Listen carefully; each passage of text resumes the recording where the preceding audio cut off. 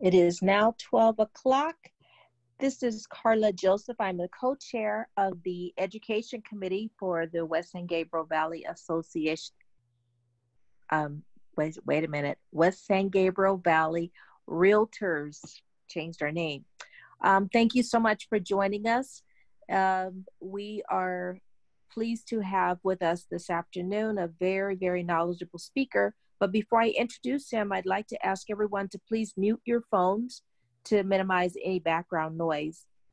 So the speaker this afternoon will be Mr. Adini. He is a veteran environmental consultant with over 40 years of experience. He carries a Bachelor of Science degree in mechanical engineering with credits in nuclear and chemical engineering. Mr. Adini has been personally responsible for over 2,000 Phase 1 and Phase 2 site assessments in commercial and industrial properties and remediation of contaminated soil, removal and installation of dozens of underground storage tank facilities. As you can see, he has a host of qualifications and experience, much more than I just read. But without further ado, we'll have Mr. Adini take the floor. Hello, everybody. And for a few minutes, I will share with you myself. I hope you see me now in my home office. Great. Yes. So that's where I am. And after sharing with you my picture alive, I will turn back to my still picture so I don't get myself distracted by my own moving face. But just I wanted to welcome you, and it's a very nice day today. Let us move to the presentation. We are going to evaluate environmental risk concerns through the Phase 1 and Phase 2 environmental site assessment process. And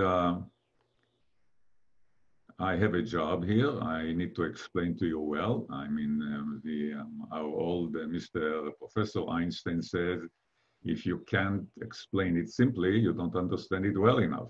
So my job is to explain it to you so that you can understand it, make it simple to you so that you will know that I understand what I'm talking about. About myself, yes, I'm an environmental professional by the definition of the United States APA. And I've been doing it since 1988, Phase 1 and Phase 2 environmental assessments. The whole industry started about 1986, and I was fortunate to enter it into a very early stage. One of the very first projects that we did was not far away from San Gabriel, was in the city of Arcadia. And we had to clean up a 1-acre site here behind the Embassy Suites Hotel. It's there to this day, the Embassy Suites. Right now, this site is a Marriott Residence Inn. And at the time, it's contaminated with lead from past operations. It's about 1 acre, and then back in early 1988, it was about $1 million to clean it up. So translating it to today's money, 1 million of 1988, maybe some of you will do the computation better than me, but I think it probably will be in the range of $2 or $3 million nowadays. From there, we moved to work with Texaco USA.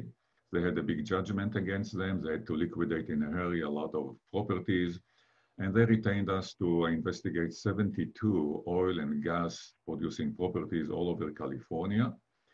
Which we did in a hurry.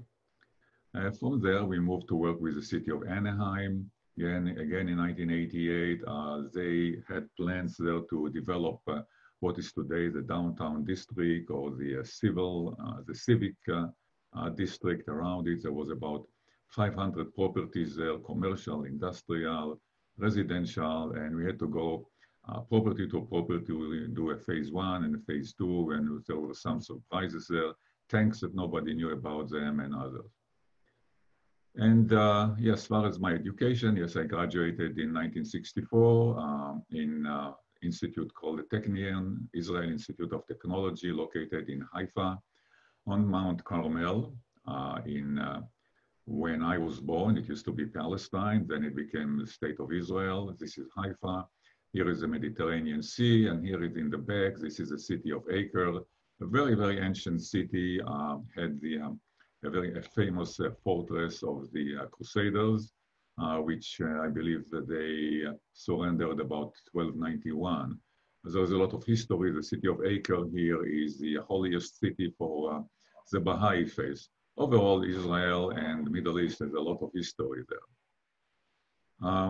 Graduated in 1964, moved to work with the Israeli Atomic Energy Commission in nuclear facilities, did maintenance, operations, and the construction of nuclear facilities for 8 years. From there, I moved to work in the Dead Sea for several years, talking about a hot place. First of this is about 400 meters, about 1,300 feet below sea level. And in the summer, when we worked there, temperature in the sun could reach over 130 degrees Fahrenheit. So it was hot, I can tell you. The saving grace was that it was hot and dry. Humidity was about 5%, so we did not sweat, but we had to drink nonstop. From there, moved to work in various chemical facilities, 1975 to 1988. Again, as an engineer, designing, constructing, operating various facilities, and immigrated in 1977 to the United States, became a citizen in 1985. Became a contractor, started my own business in 1987. I became a contractor in 1989, the general engineering contractor. In theory, I can build you a skyscraper, but in practice, I use this license to clean up contaminated properties. And I have a classification in the hazardous substance removal. So I can remove hazardous substances. I'm qualified to do it per all regulations and per all standards of safety.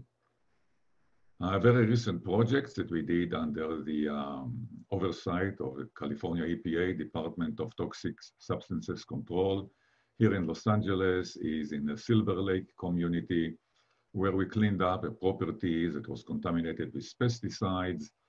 Here you see that these piles represent about 1,000 cubic yards of soil that is contaminated with pesticides, and we finished it recently. And soon it's going to become a 16-unit apartment building, and everybody will be happy. You are always welcome to visit our website. It's rich with environmental enlightenment newsletters. These letters are designed for the what I call the lay person, the lay people, meaning the people that are not deep into our technologies.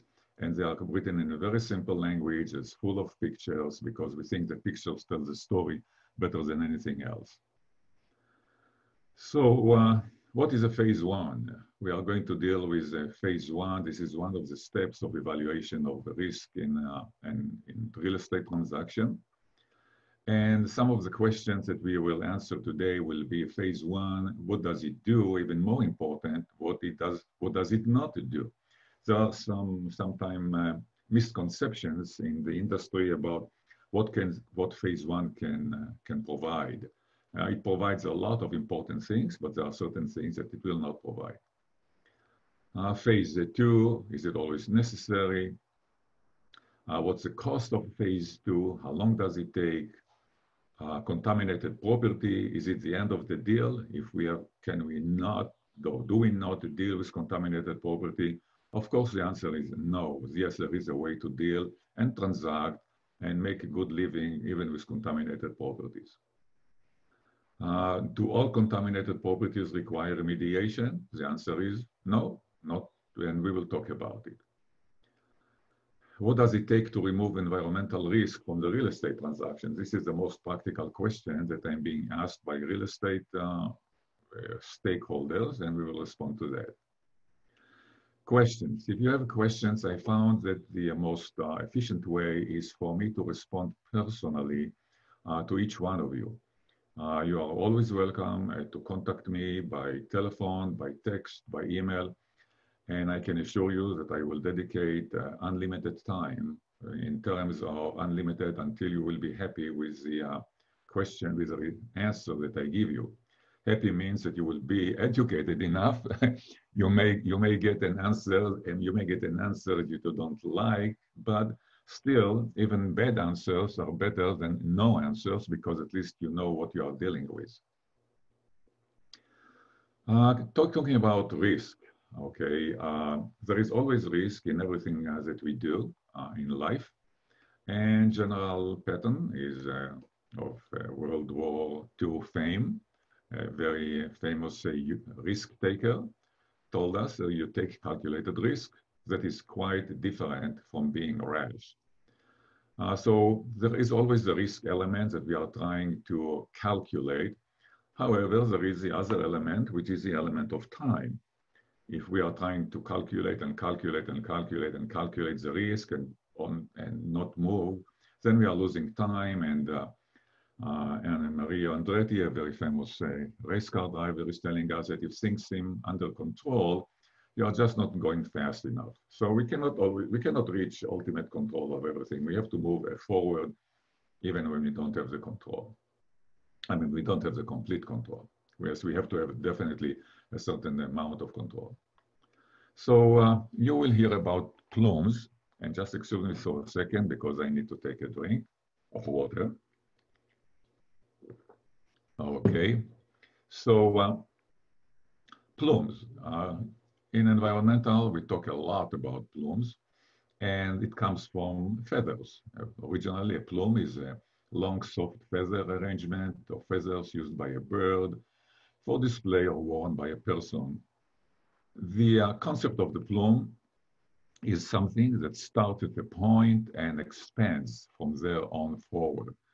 So a plume always has a source. It has a source, and you can see here those stacks sending out huge plumes of smoke. And this is plume. It starts here at the top of the stack, and then it expands.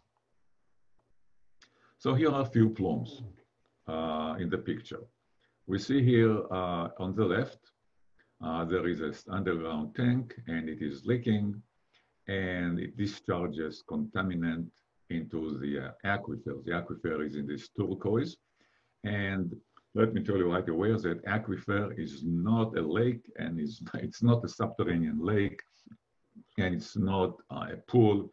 It is basically soil which is saturated with water, not unlike the little hole that you dig in the beach sand and the water starts coming at you. The water come out of the sand. This is aquifer. It is a formation of sand or rock that carries water. Aqua means water, fer means to carry. So aquifer is something which carries water. And so here we have this plume, the purple plume is going down into the aquifer, but it is made of a substance that is heavier than water and is going all the way down. Here is another discharge, here another plume of substance which is lighter than water. It floats on the aquifer and it doesn't go down. It contaminates the soil around it and it contaminates the upper surface of the groundwater and it evaporates. And it evaporates and it goes into a building. The vapors go into the building. So in the real estate transactions and also in the environmental industry, but we deal with the three, what we call the three environmental elements, which is the soil, water, and air. We are interested in contamination that impacts the soil, that impacts the water, and impacts the air. And when we deal with real estate transactions, this is what we are looking at. What is in the soil? What is in the groundwater under the property? What is in the air inside the property or what surrounds the property? These are the three elements. The element of air has become a major element in our industry nowadays and also in quite a major element in the environmental and regulatory regions of our industry. The vapors are the unseen enemy, if you wish, that enters and very light concentrations can create a pretty significant risk sometimes. So we started to become interested in vapors in the early 2000s. Before 2004, 2005, we didn't care about it. Not that we didn't care, we just did not have the awareness of it. And anything that we don't have awareness of course, we don't care about. So we did not know much about it. There was no awareness. We started to be aware of it around 2004, 2005. And nowadays in 2020, we are very aware of it. Here is another diagram showing vapors enter into a building, subterranean vapors. Here they are. Here is a plume on the left, and it's contaminating the soil, and it goes to groundwater, and the vapors come from the groundwater and from the soil, and they enter into the buildings through various places, through the cracks in the slab, through the crawl space, through floor cracks in the basement. The vapor thing, or the vapor concern, has become so significant, I should say, and it is demonstrated by numbers. And there is a certain factor that is called attenuation factor. Here it is, attenuation. When you attenuate something, you make it less. To attenuate is to make it less. So here, let's take a random number, 1,000, whatever units, milligrams per meter cube, or for example, it could be 1,000. Early on, the industry thought that, and it makes sense, if you have 1,000 in the soil, not all of it gets into the building. It evaporates. It has to travel through the soil. It has to go through all these obstacles and enter into the building. No, therefore, not all of the 1,000 will enter into the building.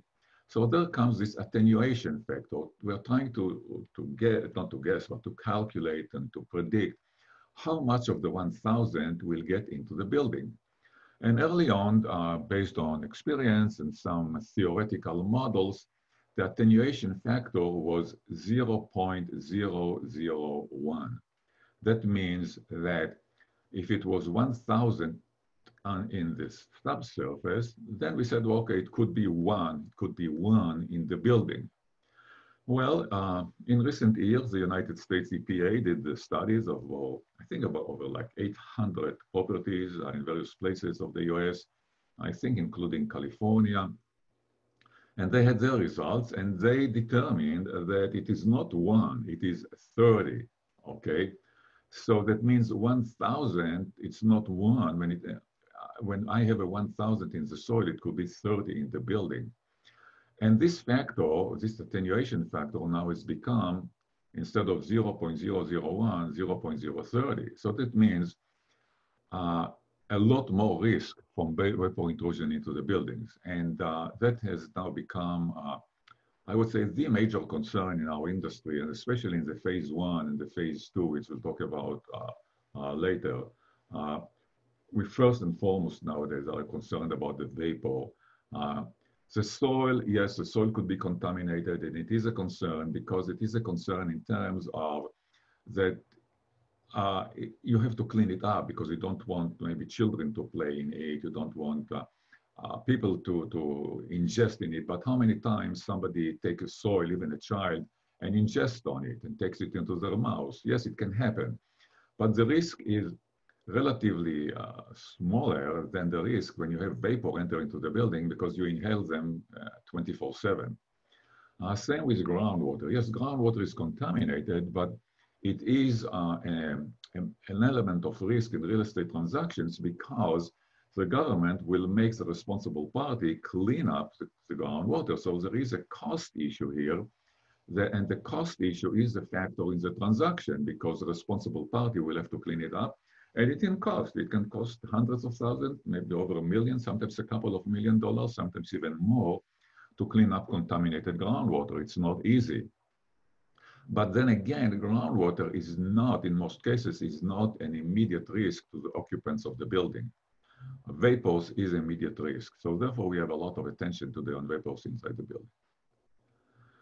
So here is a case that we did recently, and here is our client owns this residential building, and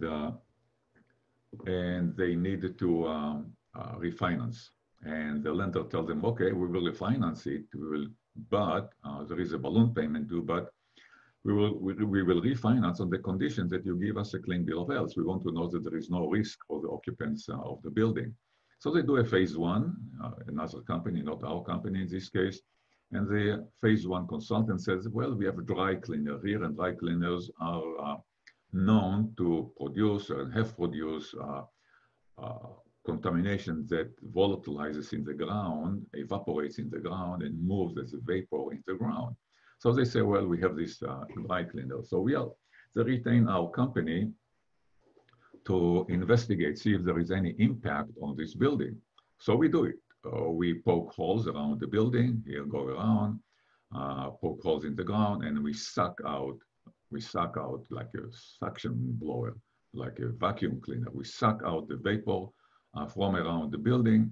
We test it, and the answer is, yep, it is contaminated.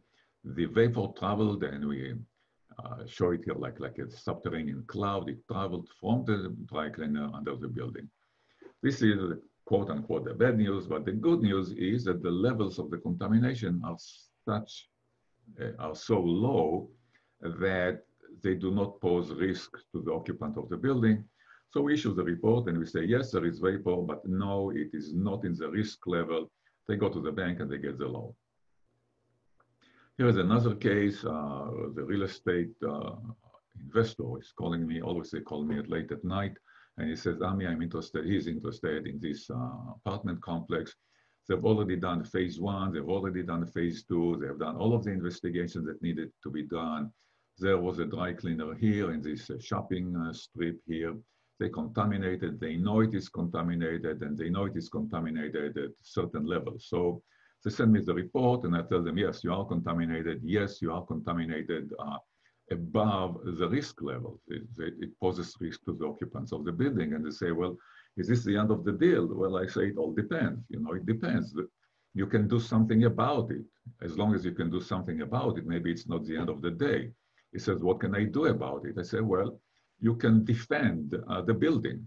You can put around the building a certain defense mechanisms, and we will talk about it later, which will protect the occupants of the buildings from the risk of inhalation of toxic vapors.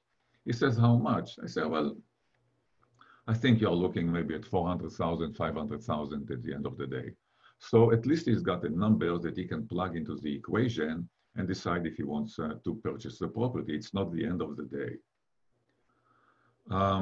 One of the ways how I explained to him how to do it is very much like we do with methane. Not, I say we, not my company. We don't deal with methane, but it is a well-developed technology nowadays where if there is a methane in the ground and you don't want the methane to enter into the building because methane is explosive, you install under the building, you install these pipes, they are perforated pipes, you connect them to vents, and you ventilate the subsurface under the building. Here you have the concrete slab that protects the building, and then everything that in the soil basically is getting vented out, so it does not enter into the building, it goes out to the atmosphere field, and life does not come to an end when you sit on a polluted ground. There are ways to handle it and continue life. Here is an example. Our client was interested, is still interested because he acquired this building here. At the time when they consulted with us, they were interested. They knew it is contaminated. The contaminator is sitting here, and it is well-known site, and they contaminated the entire area here with toxic vapors. They're traveling here. Here is the cloud. And my client, he wants this building. So what shall I do? He said, okay, well, we test around it and we tell him, you can install those systems around the building, defend yourself and you're home free. They do this, they like the buildings, they do good business there, they install whatever to be installed and they move forward. And here is another case, quite interesting. This building is nowadays is kind of small office building, maybe insurance company, maybe a doctor, I don't know right now, because when we investigated it, it was about 2006, I think, so 14 years ago. And it used to be a dry cleaners and they created contamination and we tested it and we found this vapor cloud, subterranean vapor cloud. But the interesting or the troublesome thing was about it that the cloud migrated to this area, which is entirely high-class residential.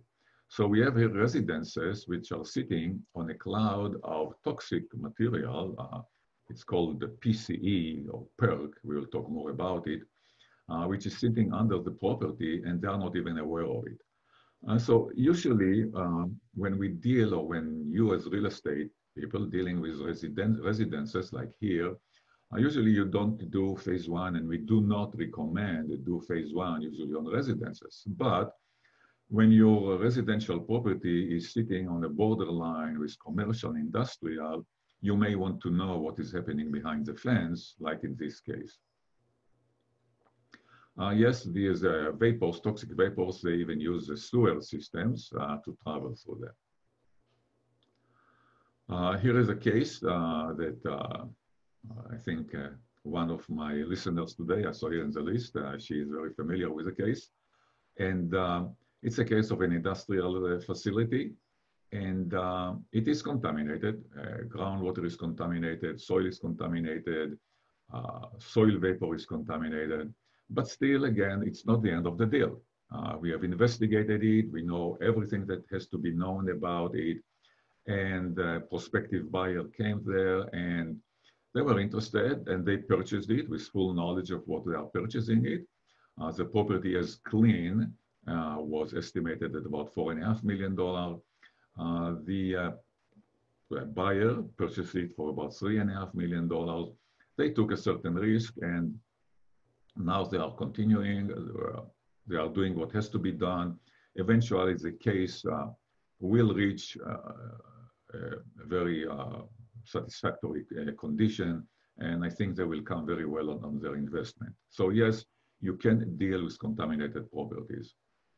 Here is a property, what we did, you see all those red circles, these are indoor tester, what we test, they are sampler. We sample the air inside the building. So we designed it so that we sampled it in 6 locations inside the building. We sampled it in several locations outside the buildings. And this is how we did it. These are the canisters that collect air. We installed them inside the buildings. As you saw in the diagram, we had 6 of them inside the building. They have a name called SUMA, it's just a name, SUMA canisters. And it's about, I think it's about 1 gallon, I think, in capacity. And we evacuate them, make it a total vacuum, and then we place them inside the building. And here you see one of them installed here inside the building. It has a pressure regulator here, and we adjust the pressure regulator so this canister will fill in 8 hours. So we place it there and slowly in 8 hours, it fills out with air around inside the building, which goes into it. At the end of the day, we take it, we send it to the lab, and they tell us the average contamination in the air in the building during the 8 hours that we tested the building. And as you see, we put also one outside the building because we always want to compare inside and outside. Here is another case where we tested indoor and outdoor air. This was near LAX. Again, you see those SUMA canisters inside the building. They collect the air inside the building. You see here is one outside the building. Here is another one outside, and here's another one outside. And the interesting thing here was that the air outside the property was more contaminated than the air inside the property. Again, the level of contaminations were not at such levels that presented risk to human health, and but they were there. And the obvious conclusion was that the contaminated air inside the building came from the outside. So there was a contaminator, which was not our client, which was located outside, and they were sending their vapors into the property. And it happens. Here is a very famous case, a celebrated case, if you wish, of Howard Hughes aircraft industry. It was here in the 1980s. This is what is today Playa Vista. Here is Marina del Rey, just for orientation. Here is LAX, okay. Here is a beautiful Santa Monica Beach and Venice Beach, which I love, and I'm sure many of you love this place. And here's Playa Vista. So Playa Vista is sitting on what used to be Howard Hughes aircraft in the 1980s, and they contaminated it big time. And since the late 80s, this place has been under cleanup. And here is a magnified view of the port of Playa Vista, and here is a magnified view of the place that is contaminated. And groundwater is contaminated here. Groundwater is very shallow. I think maybe 5 feet or 10 feet, very shallow here, and it's all contaminated. Not only contaminated, the contamination has spread outward from this property here in this direction, northwest. The groundwater here is moving northwest, and it moved outside of the property into these areas, which is mixed residences, mixed commercial, residential, industrial nowadays. Here is a graphic illustration of the contamination. All what I wanted to show you here were some colors. It's not our company. This is done by another consultant that has been working on it. Again, the EPA, in this case, the Los Angeles Regional Water Quality Control Board is in charge, and they've been working on it since the late 1980s. And the contamination traveled outside of the property. Why is it of interest to us? Not so much because we are interested in this Playa Vista property. Everything is known about there. But, and let's continue. Sorry. The regional board here, which is in charge of the case, got interested in what is happening outside of Playa Vista here, because they said, well, yes, indeed, we know that old Howard Hughes, he contaminated us and it moved outside. But we also know that there used to be several commercial and industrial here that they were working with Howard Hughes at the time, and nowadays they are working for themselves in various occupations. And we are interested to know if they have contributed to the contamination.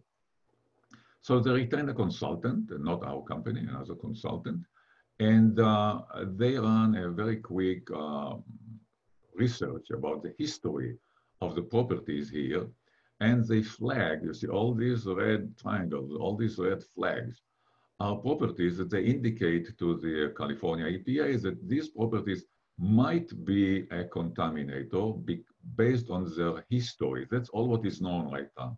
Just based on their history, this used to be a machine shop, this used to be another machine shop.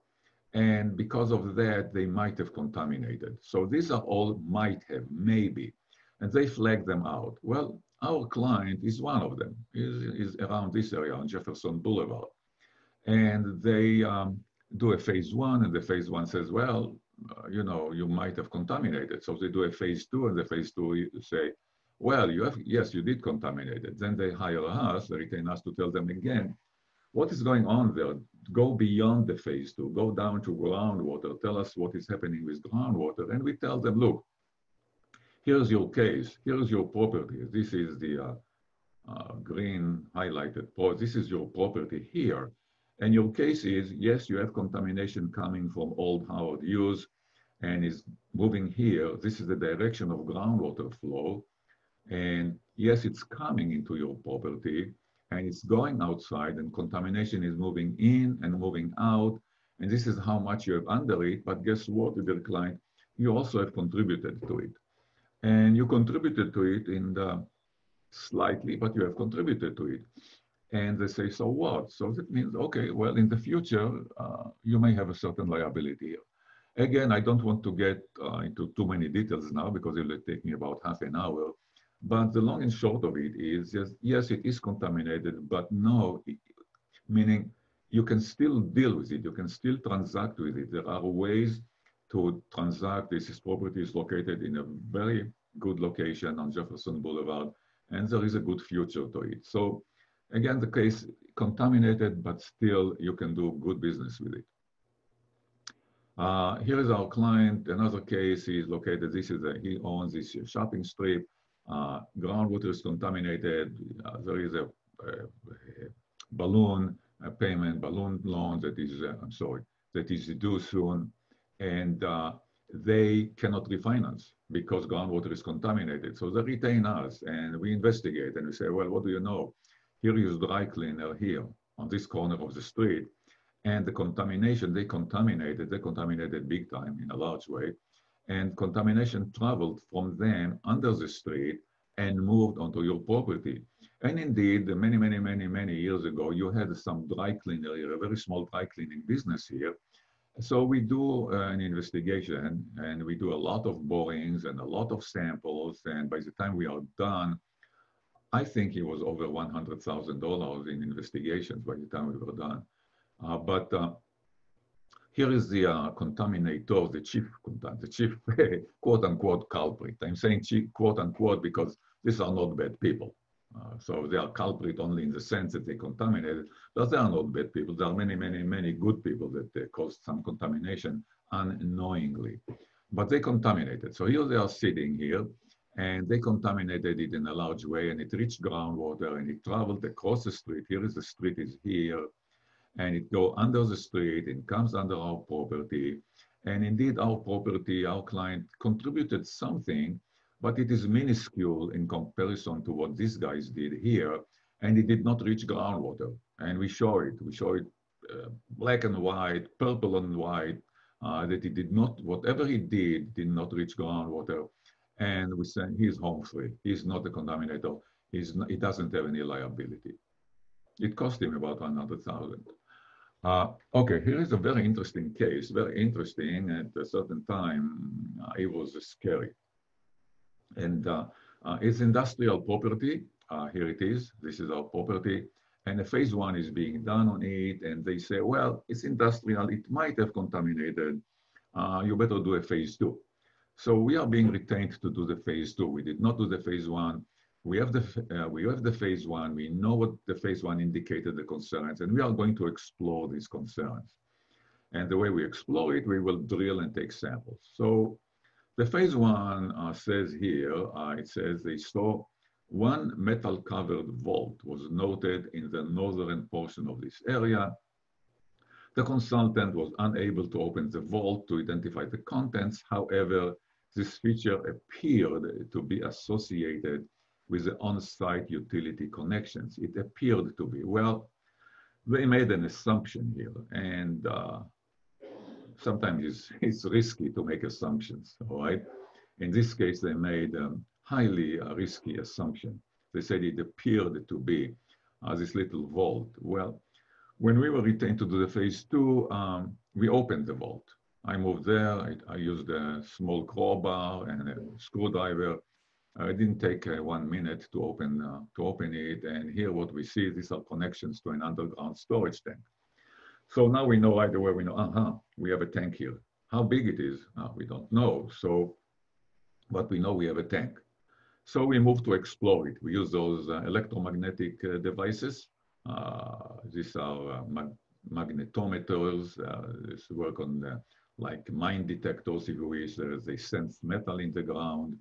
And here is a radar machine. This is underground, a ground penetrating radar, and it goes into the ground. And we then delineate and we find, okay, we have a tank. Not only that, we know the dimensions of the tank. We calculated, we know it is a 4,000 gallon tank. So we find out that we have a 4,000 gallon tank. And not only that, we find out that it is filled with water to the brim. So now we have a tank filled with 4,000 gallons of water. All right. So we call the vacuum truck, and our client retained us to remove the tank. They negotiate with the property owner and say, well, whatever transpired in the negotiations, I don't know who, but somebody pays for it, and then we move to remove the tank. We need to remove the tank, and the first thing, of course, is to remove the water. So we pump out 4,000 gallons of water and send them to the recycler. And I'm very happy, except late in the afternoon, it always happens at the end of the day, I get a call from the truck driver. He says, Ami, I says, what? He says, they don't accept the water. I said, why? He says, well, because it is contaminated with hexavalent chromium. Well, hexavalent chromium is a highly carcinogenic, highly toxic substance. So we have right now 4,000 gallons of water contaminated with highly toxic, and guess what? It came from this underground tank. Well, to make the long story a little bit shorter, we get rid of the water. Eventually, we recycle the water, we send it to the recycler, we get rid of the water. But now we have a tank that used to have 4,000 gallons of water with chromium, hexavalent chromium, and we have to remove it out. So we get to remove it. Here is the tank in the excavation and ready to be removed. We expose it. These are the original connections to the piping that was in the tank. And this is an opening that we opened so that we can clean the tank inside and we can look inside and see what it is and we can ventilate it and prepare it for the removal. And the guys that are cleaning it up is called me and says, well, Ami, take a look inside. Go ahead, look through the hole. And I'm looking through the hole and what do I see? Here is the bottom of the tank.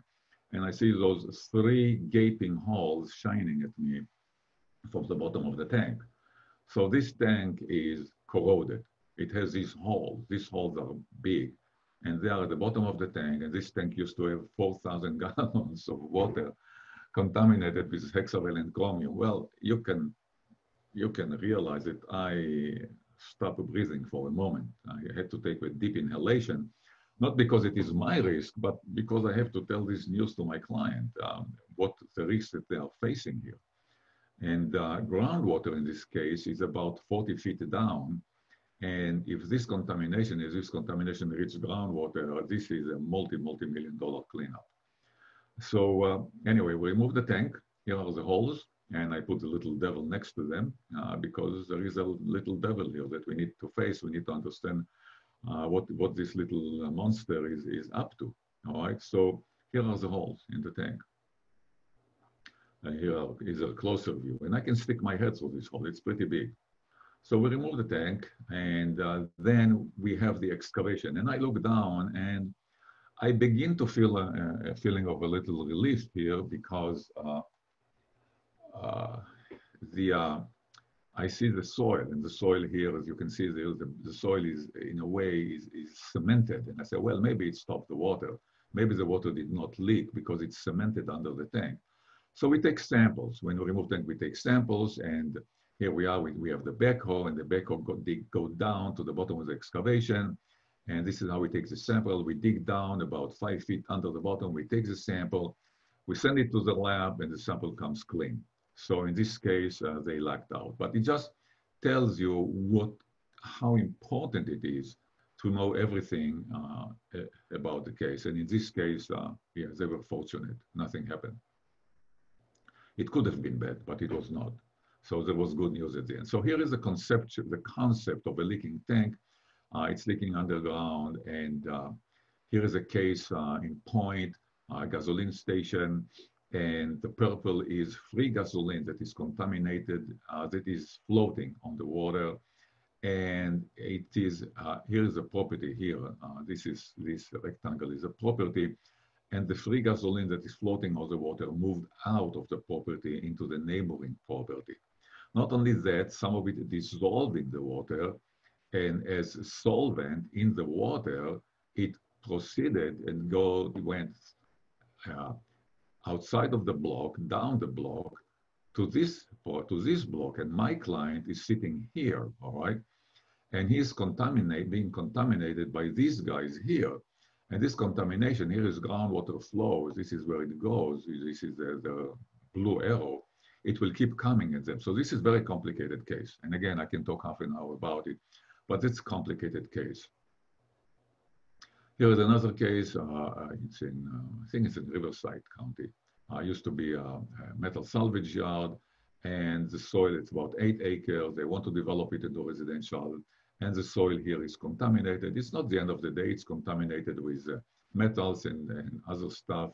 Here it is. It's contaminated with lead. It's contaminated with PCBs. It's a toxic material, but still, it can be handled, and we'll talk a little bit more about it later. Let's skip this one. Here is a recent case that I showed you before in Silver Lake. Here is a property. It used to be Terminex pesticide facility. And the reason I show it to you is because back, my client purchased it in 2003. Right before that, Terminix did a cleanup. And they clean up, they contaminated with pesticides, they clean it up, and you see here those patches of dark asphalt. This is where they cleaned up. They removed the contaminated soil. However, and there is always an however, uh, they cleaned it up to what we call commercial standards. So as long as the property is commercial, as long as it is Terminix or our client used to use it as a warehouse, it is okay. You can use it for commercial. But now this area, this Silver Lake, has become highly developed or highly to say wanted, desired residential community. Price of real estate has gone up through the roof, and they want to redevelop it as residential. Well, if you want to make it residences, now you have to comply with residential standards, and what is left in place is not good for residential. You have to remove more. So we are getting retained to handle it, and here we have to do all these investigations to remove additional soil, and we remove it. First, we have to demolish the building. We demolish all of it, and then we excavate. Here you see the contaminated soil, about 1,000 cubic yards, everything removed, and now they are happy, and this building is not yet in place. It's going to be their 16 unit apartment building. Here's another case in Pico Rivera. There's a very old gasoline stations. Going back, the pictures I know they are taken in the late 1950s, and the reason I know it is because I see this Chevrolet Impala here. Here is the Impala, and this is maybe how it looked like when it was brand new. But here it is in the picture. It's a Chevrolet Impala, and I know that the picture was taken therefore in the late 1950s. And this was used to be a mechanic shop, a service station, and right now it is a vacant land.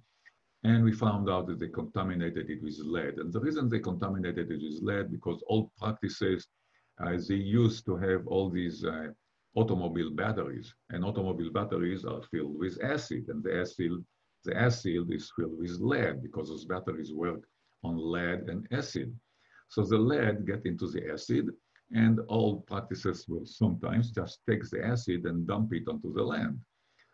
These were good practices maybe in the past, and this was okay in the past when we as a society were not aware of toxic substances.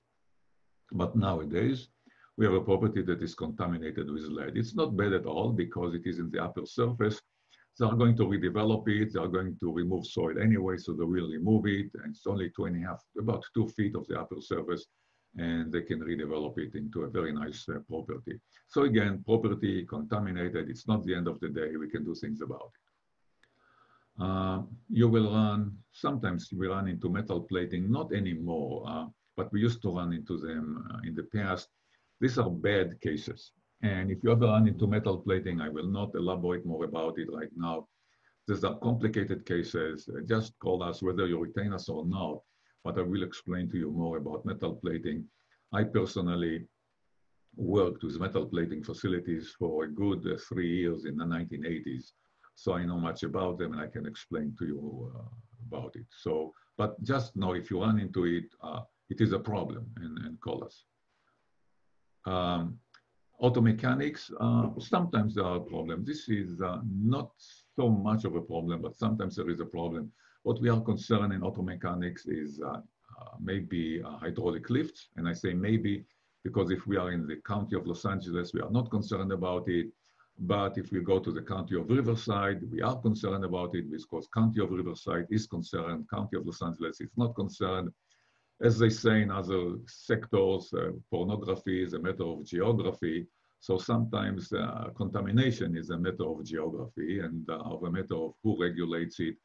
And so when it comes to hydraulic hoist, if you are in Riverside, yes, you need to be concerned about it. Again, LA County, don't be concerned about it. We have clarifiers. These are sub underground tanks made of concrete. They are separating oil and grease, and we are concerned about them. And many mechanic shops has them, and when we see them, we want to test around them.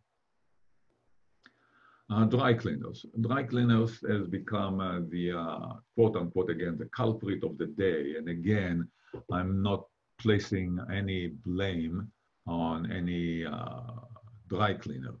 They are not to blame.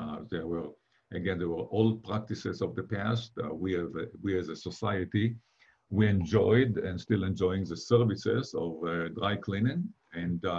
But it so happened that in the 1900s, early 1900s, around 1920, I think, they started to use a dry cleaning solvent called PERC, or it's short for perchloroethylene. And this is highly carcinogenic. And we became aware of it probably in the 1980s, 1990s. And as the years goes by, we are becoming more and more concerned about it. It is a probable carcinogen.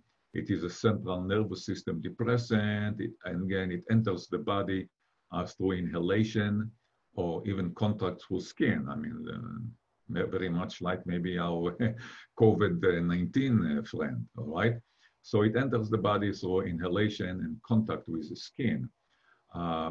It is banned in use, it has been banned in use in California in 2007.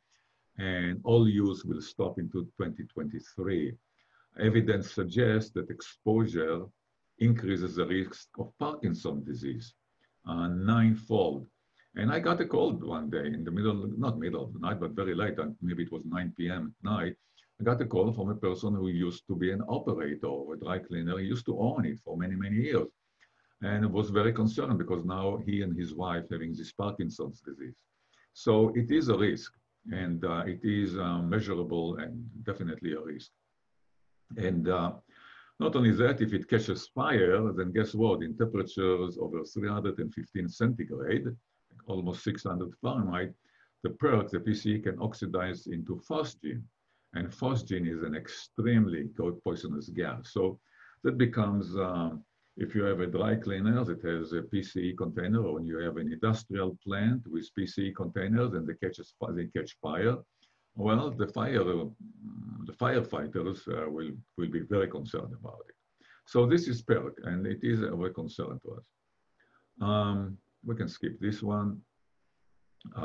Machine shops, they are concerned if there was a historical use to the property as a machine shop.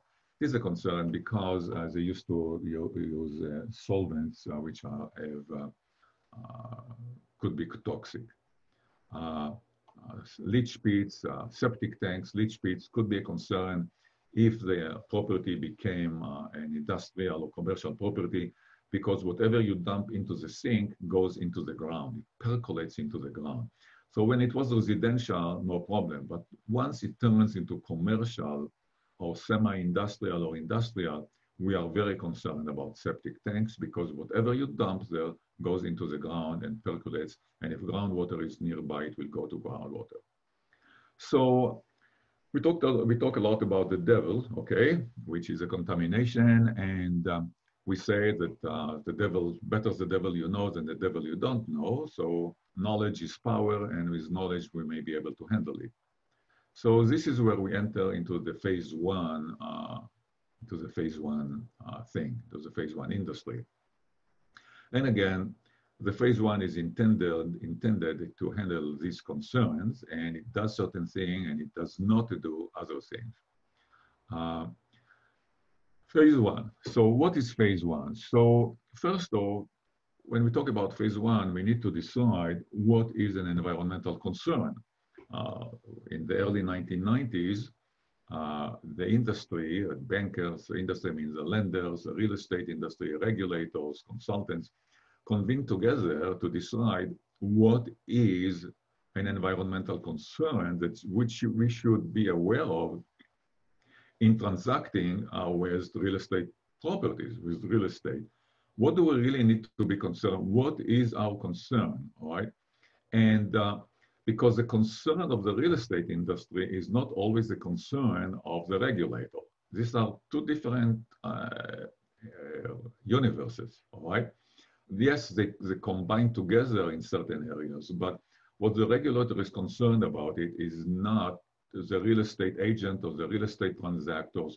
The real estate owner they want to transact with the property. They want to buy or sell, and they want to live healthy. And maybe in living healthy is that where we meet the regulatory industry. So what we need to define the concern in terms of that will enable us to proceed with real estate transactions, because in the late 1980s, there was a lot of concern that stopped real estate transactions. So they defined it, they made a definition, and they call it the recognized environmental condition. And here is a definition, and it's a very complex one. And I put the number 36 here because I'm sure that we had the good attorneys involved in this definition. And when you have attorneys involved, the definitions is a little bit complex for the layperson because this is a long sentence. The presence or likely presence of any hazardous substance or petroleum products in, on, or at a property. One, due to release to the environment. Two, under conditions indicative of a release to the environment. Three, under conditions that pose material threat of a future release to the environment. I mean, I get a headache when I look at this definition. And I had to break it up to components, and I broke it up to 36 components. I can make you 36 different concerns out of this one sentence, okay? So it is complex, but this is what we have to work with, and I'm used to it, and, and I'm trying to make it simple for others. And the term environmental concern is not intended to include de minimis conditions. There are certain conditions of contamination or concern that are de minimis. They are of little magnitude, and we'll talk more about it. So we move into the phase one, and we want to find recognized environmental conditions, and here are some examples. Here is a phase one. We did a phase one, and we entered the property, and here is an electrical room, and we see the drum, and the drum stands next to electrical panel, and here at the bottom it is corroded, and it's leaking down, and you see all this stuff. It's very sticky, because when I stepped into it, my shoe got stuck there, all right? So it's very sticky substance. Sticky, meaning there is probably some petroleum in it, and it's leaking fine right next to an electrical panel. So it is, of course, of a concern, and this is what we call a recognized environmental condition. Here is another case. This is a property where we removed the tanks in the early 1990s. Here in this area of the property, we removed the tanks, and we got a clean bill of health from the regulator. So one would say, yes, it's not of a concern, right? In a way, because we get an interested party, they are calling us and they want to purchase this property. And they say to us, well, he says, Ami, we have a clean bill of health, right? I said, yes, absolutely. He says, we don't have anything to be concerned about it. I said, well, it depends. You probably want to redevelop the place. He says, yes, I want to redevelop it. You're probably going to dig down for subterranean garage. He says, yes, that's what my plan. I said, well, guess what? Here is the property again. Here is the area when we removed the tanks. Here is the yellow area. And we removed all of the contamination from the excavation at the time, and we went down 18 feet and we cleaned it all up. But in the process of cleaning it up, we left contamination in place.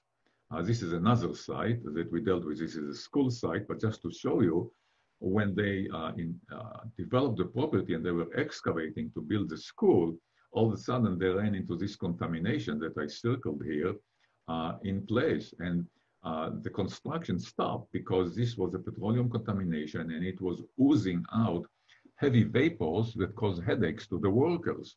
And the construction stopped. And here we are standing and spraying it with a vapor suppressant to quench down the vapors that are coming out. And it was a surprise. And we don't want this kind of surprises. Like in this case, I'm telling you, once you excavate down and you go down, you may encounter contamination that was left under the excavation at the time, which happened in this case. So they have to be aware of it. Anyway, here is another case of contamination, but we'll skip this because time is getting short. Here is another case of a phase one. And when we walk into a property, and if we see all these drums, and we don't see any contamination in the ground. We don't see, but we say there is a presence of hazardous substances in a condition that can pose a material threat of a future release. This is a condition that can release contamination to the environment. So we indicate it as a concern, as an environmental condition in our report. Here is another case. Our client he already owns this property and he wants to redevelop it. But guess what? Around it, this is in Northern California, in Redwood country, there was a tremendous amount of lumber industry in this area. And they cut the trees down and shipped them down the river, and the trees came down here. And there was a lumber mill here all around. And the lumber mill used all kinds of poisons to treat the wood. At the time, it was okay. But those poisons contaminated all the groundwater in the area. Groundwater here is at 5 feet. Our client is sitting here and we are telling him, look, my dear client, this contamination, which is in the water, in all likelihood, came under your property. So you have a condition here of a likely presence of hazardous substances because of a known release to the environment, and this is impacting his property. If you are going to redevelop it, you are sitting 5 feet above contaminated water, you will have this and this and these expenses. Well, they decided, at this time, they decided to cancel the project. Here is another case. This is in the city of Los Angeles, not far away. This is what is today Beverly Center. What the Fairfax district is here. The Grove is someplace here. Beverly Center, Beverly Hills is here.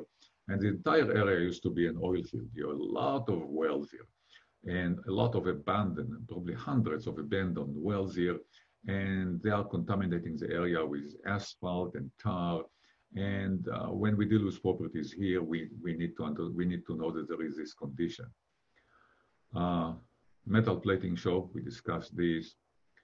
Here is a condition of, again, we see these tanks and they are corroded and we say, well, there is a likely presence. These tanks may contain substances that could be hazardous, and we declare it as a condition that we need to be concerned about it. Here is what we call a de minimis condition. This is an auto mechanic, and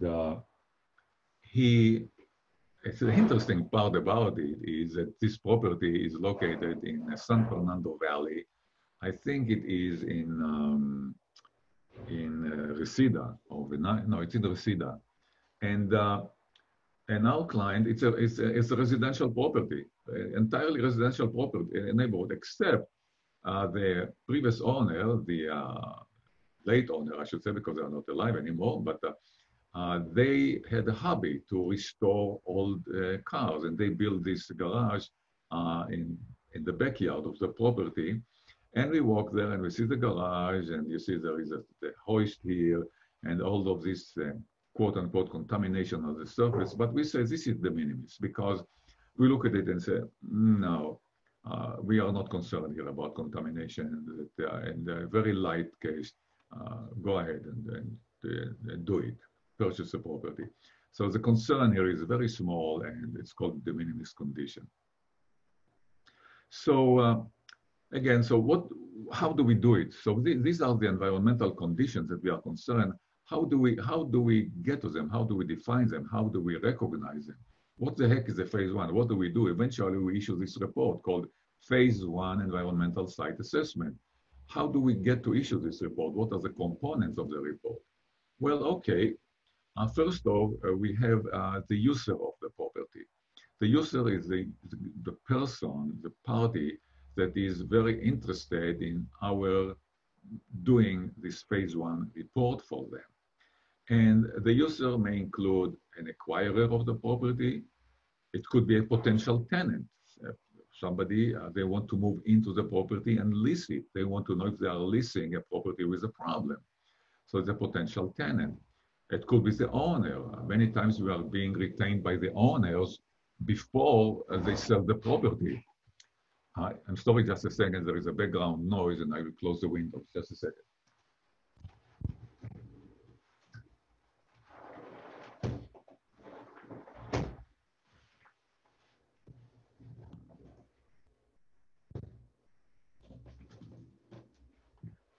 Sorry for the noise. Okay, handled. Double pane windows will handle everything. So Okay, so the owner of the property, yes, they want to sell and they want to be in charge. They want to know ahead of time what is happening. And many times it's good to know ahead of time when you get into transaction and you want to sell a property. Uh, as we say, he who knows is in control. Knowledge is control. So the person that knows has more control on the transaction than if they move into the transaction and they are in escrow and then don't know anything about the properties that they are going to sell. Lenders are users, sometimes we're retained by lenders, property managers, anybody can retain us. Sometimes we had those cases. A guy is interested in a property, he haven't even made an offer, he hasn't told, they haven't told anybody that they want the property, but they are interested and they retain us and say, well, tell us about this property. And so we do a phase one without even telling the owner, yes, we cannot enter into the property, but we can fly about it if we wanted to. So today we have drones. In the past, years ago, we did it with helicopters and we flew over properties up in the sky and took pictures. So today we have a Google. We can go to Google and took some area, look from above on a property and see what is there. So we have a lot of means today to inspect the property even without putting a step inside the property. So anybody can do a phase one. The person that does this phase one has to be an environmental professional.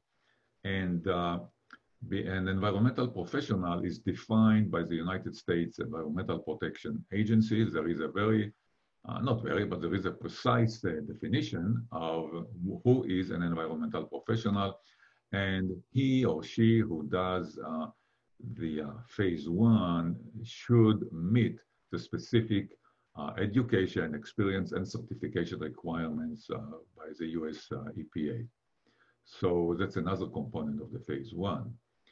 Another component is review of federal, state, and local government records. There is a lot of review. We have to go through, you can see here, a lot of records.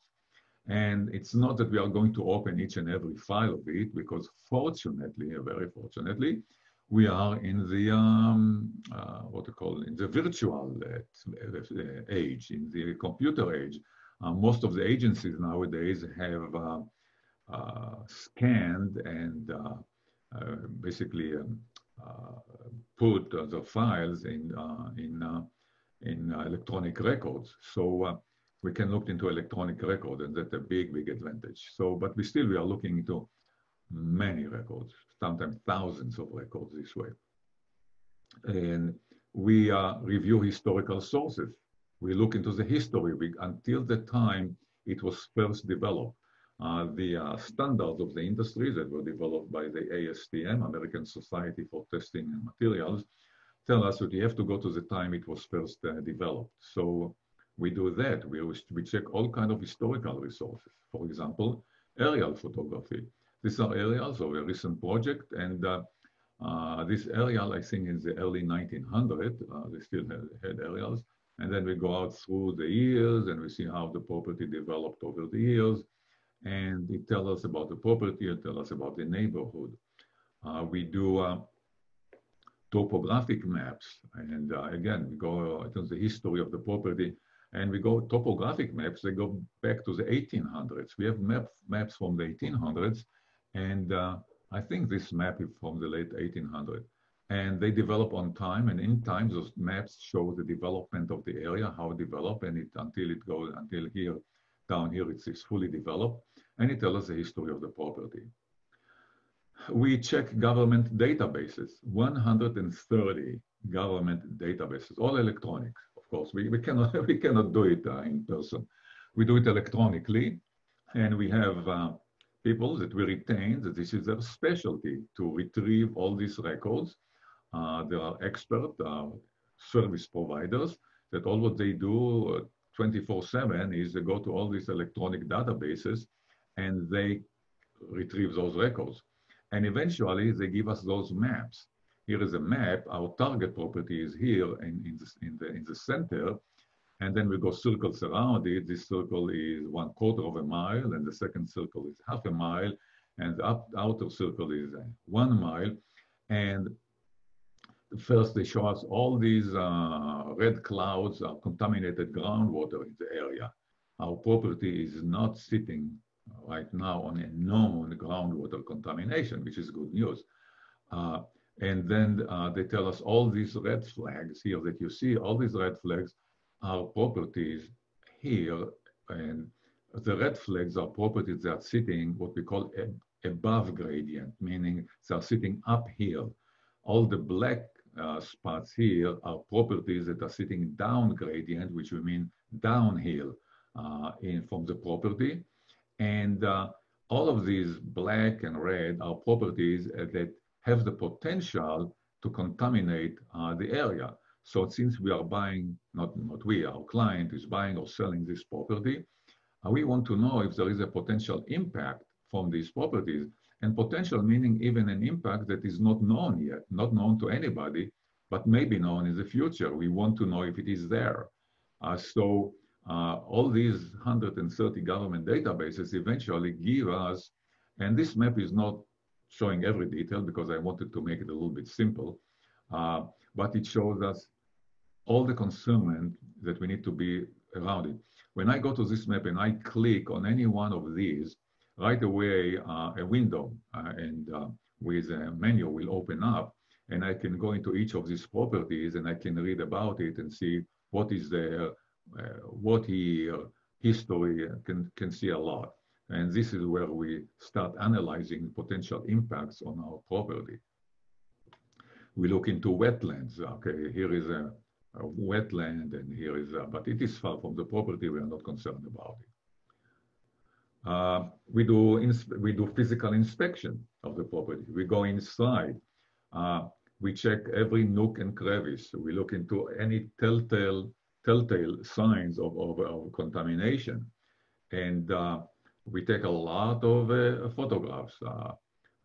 We take hundreds and hundreds of photographs, and eventually, from all these photographs, we produce what we call a photographic log.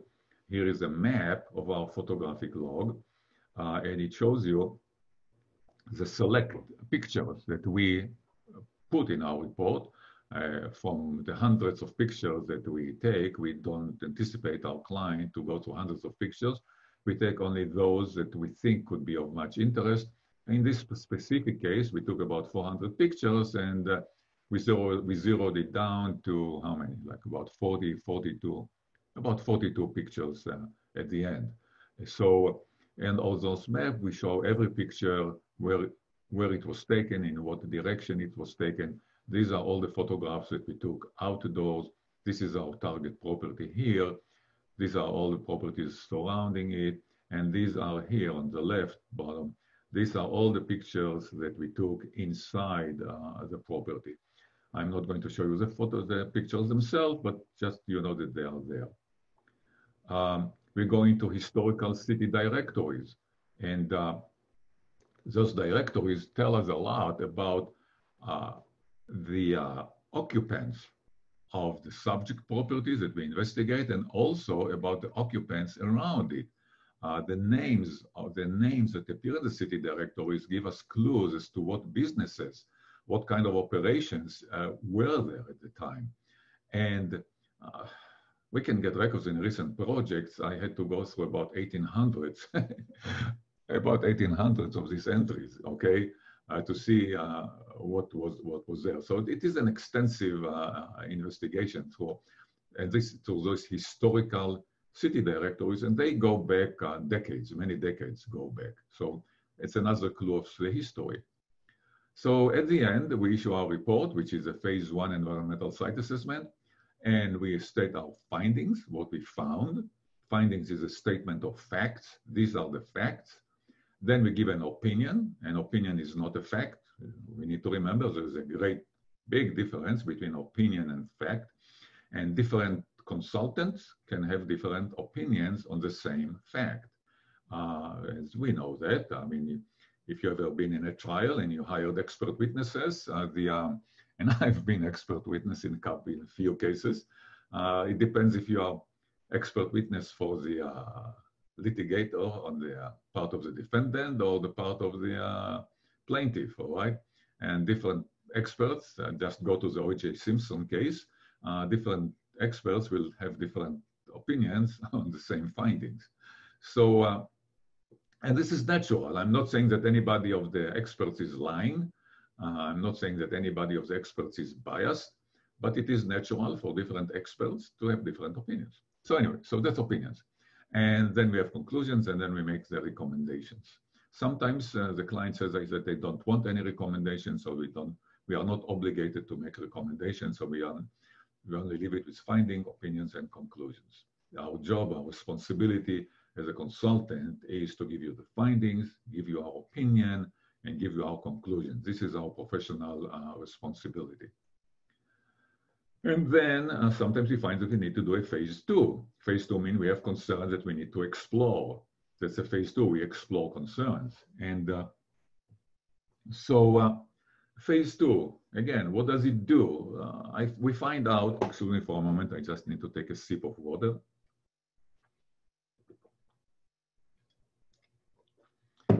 We find out that there are, in quite a few cases, there are unreal expectations as to what phase two does.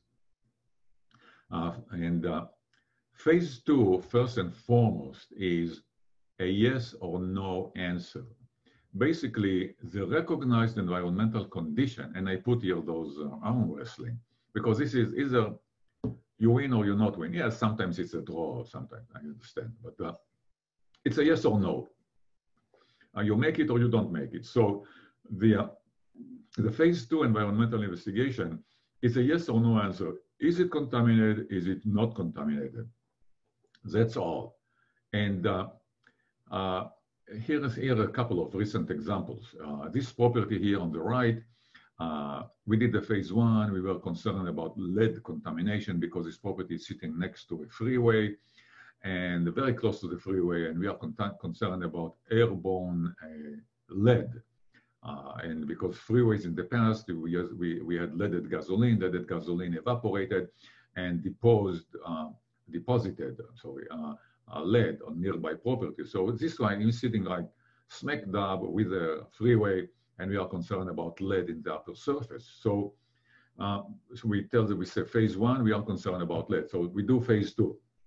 So we go there and we do this, what I call matrix sampling. So this matrix here, or sampling pattern. We sample all over the property. Every red dot is a sample, but there are a total of 54 samples here. Now, if we were to analyze all 54, it will be damn expensive. So what we do, we divide them in groups of 4. You see, 4, 4, 4, 4. We take 4 samples in each group, we composite them, we combine them together into one sample, and we run the test only on the composite sample. And this way, we can at least know we can save money on the testing. And then if any one group show contamination, we can concentrate on the one group that shows contamination. So in this case, so this is a phase two, but in this case, the phase two is just we go down, we poke holes. In this case, we don't even poke holes because we are concerned about lead on the surface. So we collect dirt from the surface, we analyze it. Now, if this dirt comes contaminated, then we'll have to go and do additional investigation and see how wide, how deep.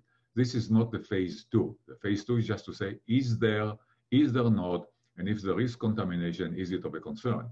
Here is another case, a recent case. Again, phase one indicates concern of toxic vapor in the ground. So again, we move there, we do this, call it matrix, I call it matrix sampling. We have 15 points of sampling, and we punch holes, we go down, we punch holes, we'll show in a minute how we do it, and we suck out the vapor from these 15 points.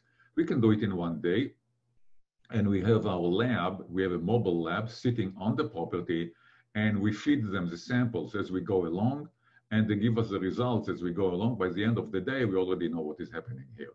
In this case, good news, it's not contaminated.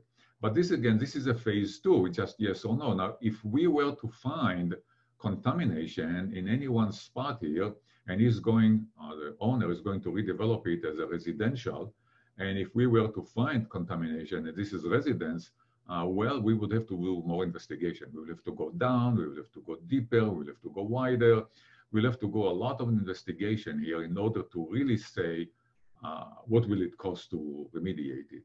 But this is not the subject, this is not the phase two. And it happened to me once, not once in a while, but quite sometimes that a person comes to me and says, well, Ami, you did the phase two, you found some contamination. How much will it cost me to clean it up? We cannot say it. Phase two is just to tell you if you are contaminated, basically to tell you if you are sick or not. It's like a doctor. I mean, we measure your temperature, we measure your pulse, I know we take a couple of blood tests, and we say, well, do you know you are sick? Well, doctor, how sick am I? Well, I don't know, I need to do more, okay? So that's the equivalent here, that's a phase two. So how do we do it? Okay, here are some of the machines that we use. This machine here, the illustration, we are pushing hollow tubes into the ground. Here is on the right side. This is a hollow tube, and we are pushing them into the ground, and this is a plug here. When you push it into the ground, the plug is down at the bottom.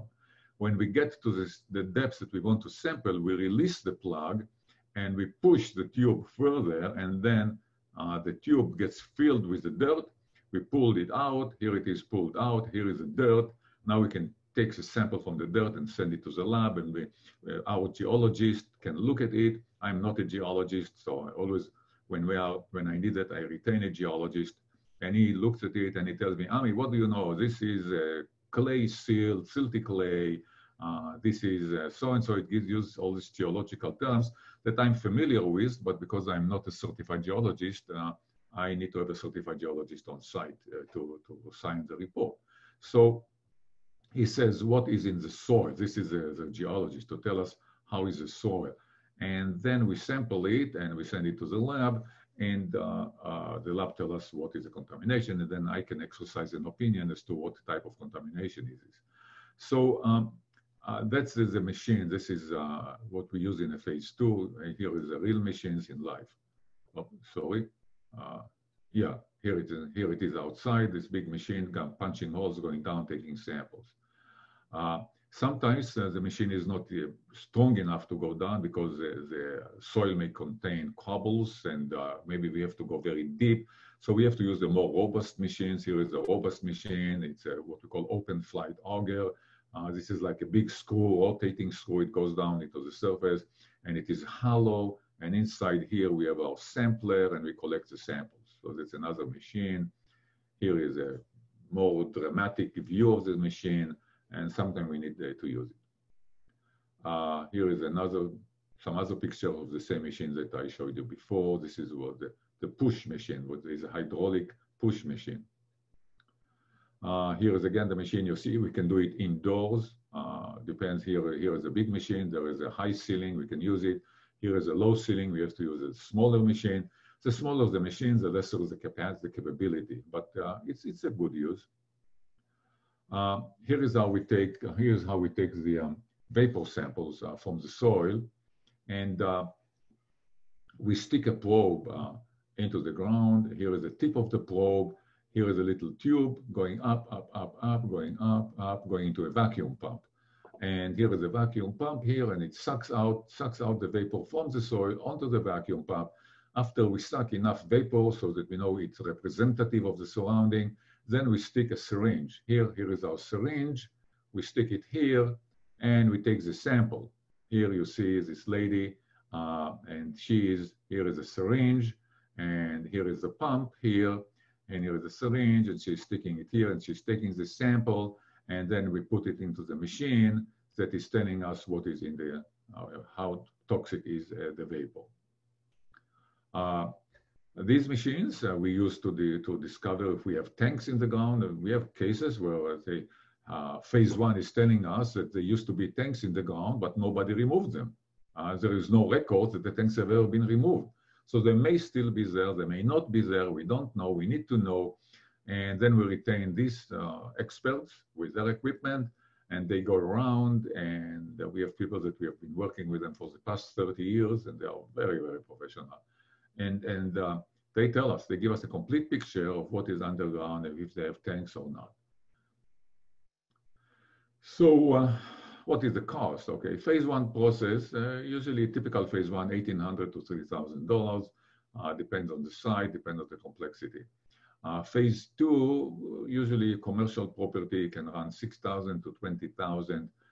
Just yesterday, I gave a quote for, how much was it? $14,000. A month ago, I did one for $7,000.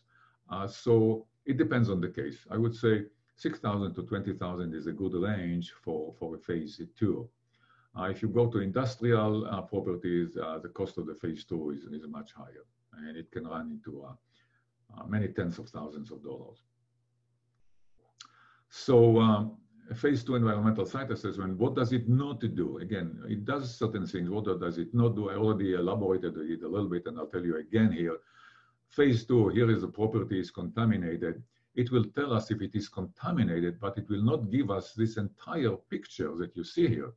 For us to get into this entire picture, when we did this case, how much was it? This was close to $200,000. Yeah, by the time we knew the picture in these details, the investigation was close to 200. Just the investigation, no cleanup, just the investigation was close to $200,000. So this is not a phase two. And if you do a phase two, you just retain us. We go into this property, you tell them, oh, it's contaminated. No, it's not contaminated. Yes, you have to worry about it. No, you don't have to worry about it. Let's skip this one. We already talked about that. Okay. Phase one and phase two time schedule. Okay. We can do a phase one report in 3 weeks. As about a couple of weeks ago, a good friend, real estate agent, she called me and she said, well, Ami, I have this transaction. We are in escrow, and I said, how long? She says 2 week escrow. He says, we want, and the buyer wants a phase one. Can you do it in a week? Well, I laughed like I laugh it now. And I said, well, maybe, but if I do it in a week, I probably will have to charge you maybe triple, because I'll have to work 24/7, nonstop. And even then, by the end of the week, I may not have all of the information. But this is no kidding. If I had to do it in a week, I would have to work straight on, probably 14, 16, more than that, probably a good 16 to 18 hours a day to do it in a week. So it's next to impossible. But a real good time is 3 weeks. Sometimes we like to even ask for 4 weeks. But 3 weeks is a good for phase one. Phase two can be done in 3 weeks. But realize if you are in a transaction, okay, and you have a limited time in escrow, and in my experience, once we give the phase one out, and if we have certain findings, if it is not a clean property, if we have some concern and we say, okay, yeah, phase one, we are concerned about the property, you need to do a phase two, well, guess what? Then the buyer and the seller, they engage in negotiations. And sometimes it takes weeks and weeks and weeks. And by the time the tellers move to do a phase two, it takes time. And then we do the phase two, about 3 weeks. And again, then it takes time for them to get the results, and they negotiate, and it takes time. And eventually they say, well, do a little bit more investigation, and we do more, and it takes time. So it can be 20 to 28 weeks before they know what to do. And this is not unheard of. You have to be aware of it, okay? So it's always good, and I encourage people, do this phase one before you enter, even before you enter escrow, if you can. Okay, just do it. But if you are in escrow, don't do a 2 week escrow if you are doing phase one. It's impossible. So, but we can shorten the times. We can do, if you are really in a time crunch, we can do a phase one, move into it. In less than 2 weeks, we will know if you have concerns. And then we tell you, and before we do the report, you can tell us, go ahead and do the phase two. And we can do the phase two right away. And then you will have phase one and phase two, and sometimes even an extended phase two, all done maybe in 6 weeks. But you will have to move fast, okay? And be a little bit informal with us, and accept informal results, and then you can do it faster. So real quick about cleanup and remediation, real quick, a few words about that. How we will clean up. First, one thing is dig and hole. If you can dig it out, many times this is the way to go. If you can dig it out and take it away, that seems to me in many cases it's the cheapest, most economical way. But remember, when you dig it, you are limited in depth. All right, how much can you dig down? So that's a big limitation on excavation. Another one is what we call air sparging and soil vapor extraction. We have groundwater which is contaminated, and contamination is in the water. We want to get it out. What do? We insert the tube in and we blow air. Like you look in the left here, okay? This is aquarium, okay? What you do, you feed air into the aquarium and it bubble up, bubble, go up, okay? And out of the water. When the air bubbles through the water, okay, the contamination, if there is contamination in the water, it will enter into the air bubbles. And there are certain laws of physics here, which I'm not going to elaborate about it, but trust me, if there is contamination in the water, it will move into the air bubbles. And the air bubbles will carry it up, and the bubbles go up, and when they go up to the surface, what happens? They explode, okay? They cannot be bubbles anymore. So here again, we are in the groundwater, it goes up, and it explodes and becomes vapor, free vapors in the ground, and then we sink in another well here, we suck it out through this well, out it goes, and that's how we treat the groundwater. That's one way. Another way is just what we call engineering and administrative controls. Basically, we don't clean it up, we just cover it. We do it in golf courses sometimes, we just cover it, or in the worst case, we don't even enter there. So that's not a solution for a real estate transaction. This is a very important tool that you need to know about it. It's called land use covenant, which it's done in many cases with the regulatory agency. Basically, you can leave, the regulators agree for you to leave the property contaminated on certain conditions, and they impose certain restrictions. They say, well, okay, you can leave it, but you will not be able to put a kindergarten. You will not be able to put a hospital there. You will not be able to put residential there. But yes, you can continue to be industrial. Yes, you can continue to be commercial with certain limitations. And so when you deal with transactions, you need to understand that properties do not always have to be cleaned up all the way, and you can still have solutions to them. By oxidations, we can, there is a limited benefit to it, but we can inject chemicals into the ground, and just by pure chemical reaction, we can decontaminate the soil. This is, if the contamination is in vapor, just in vapor in the soil, we can just suck it out, like a vacuum cleaner. Here is soil, there is vapor, we put those wells in, we suck out the vapor, and this is how we clean it up. Sometimes we use the microbes in the ground. We have a lot of bacteria in the ground. If it is petroleum contamination, bacteria loves petroleum. Okay, they feed on it like ice cream. And so what we do, here is a petroleum, and we encourage them to eat the petroleum, and we feed them nutrients that they like even more than the petroleum. And they eat those nutrients. They give here are the nutrients coming down in green. The bacteria eat it, and then they get encouraged enough, and they also chew on the petroleum, and this way they eliminate eventually the petroleum. So this is one way, and the bacteria is very cheap labor. All what you have to do is just give them food.